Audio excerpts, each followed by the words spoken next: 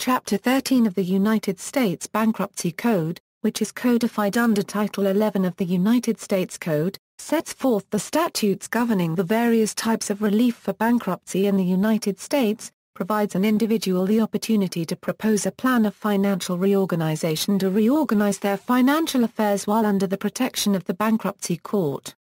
The purpose of Chapter 13 is to enable an individual with a regular source of income to propose a Chapter 13 plan that provides for their various classes of creditors. Under Chapter 13, the Bankruptcy Court has the power to approve a Chapter 13 plan without the approval of creditors as long as it meets the statutory requirements under Chapter 13. Chapter 13 plans are usually 3 to 5 years in length and may not exceed 5 years. Chapter 13 is in contrast to the purpose of Chapter 7, which does not provide for a plan of reorganization, but provides for the discharge of dischargeable debt and the liquidation of non-exempt property. A Chapter 13 plan may be looked at as a form of debt consolidation, but a Chapter 13 allows a person to achieve much more than simply consolidating his unsecured debt such as credit cards and personal loans. A Chapter 13 plan may provide for the three general categories of debt: priority claims, secured claims, priority unsecured claims, and general unsecured claims.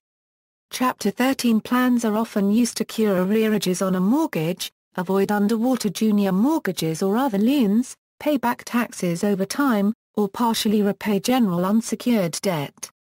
In recent years, some bankruptcy courts have allowed Chapter 13 to be used as a platform to expedite a mortgage modification application. Choice of chapter: an individual who is badly in debt can typically file for bankruptcy either under Chapter 7 or Chapter 13. In some cases options may also include Chapter 12 and Chapter 11. Debtors may also be forced into bankruptcy by creditors in the case of an involuntary bankruptcy, but only under Chapters 7 or 11. However, in most instances the debtor may choose under which chapter to file. In the case of an involuntary bankruptcy, the debtor may also choose to convert from the forced Chapter 7 or 11 proceeding into a proceeding under another chapter. The debtor's financial characteristics and the type of relief sought plays a tremendous role in the choice of chapters. In some cases the debtor simply cannot file under Chapter 13, as he or she lacks the disposable income necessary to fund a viable Chapter 13 plan. Furthermore, Section 109(e) of Title 11, United States Code sets forth debt limits for individuals to be eligible to file under Chapter 13, unsecured debts of less than $383,175, and secured debts of less than $1,149,525. Under Chapter 13, the debtor proposes a plan to pay his creditors over a 3 to 5 year period. This written plan details all of the transactions that will occur, and repayment according to the plan must begin within 30 to 45 days after the case has started. During this period, his creditors cannot attempt to collect on the individual's previously incurred debt except through the Bankruptcy Court.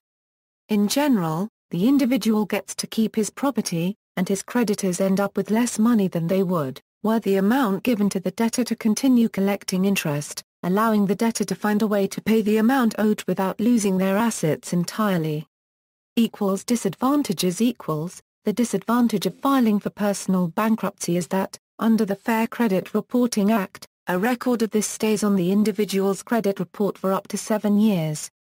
But he may obtain new debt or credit after 12 to 24 months, and can get a new FHA mortgage loan 25 months after discharge and Fannie Mae and Freddie Mac loan after 36 months.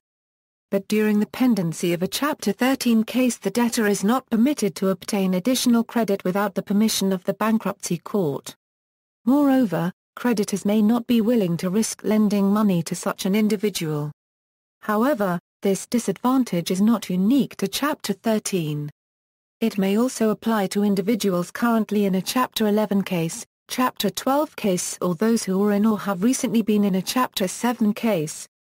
Advantages. The advantages of Chapter 13 over Chapter 7 include the ability to stop foreclosures, although a foreclosure would be reinstated upon completion of the bankruptcy. Achieve a super discharge of debts of kinds not dischargeable under Chapter 7. Value collateral. Bifurcate the security interest of creditors in certain property that creditors are either charging too much interest for, or are oversecured, or both, and leading to a cram-down modification of the debt.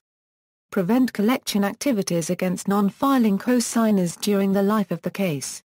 Chapter 13 Plan. A Chapter 13 plan is a document filed with or shortly after a debtor's Chapter 13 bankruptcy petition. The plan details the treatment of debts, liens, and the secured status of assets and liabilities owned or owed by the debtor in regard to his bankruptcy petition. In order for plans to take effect, it must meet a number of requirements.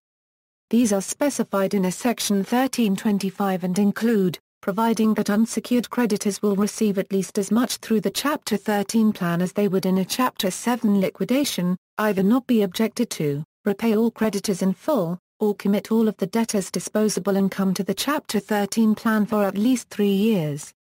References. External links: National Association of Consumer Bankruptcy Attorneys, Rich Families, Poor Families, and Chapter 13 Bankruptcy.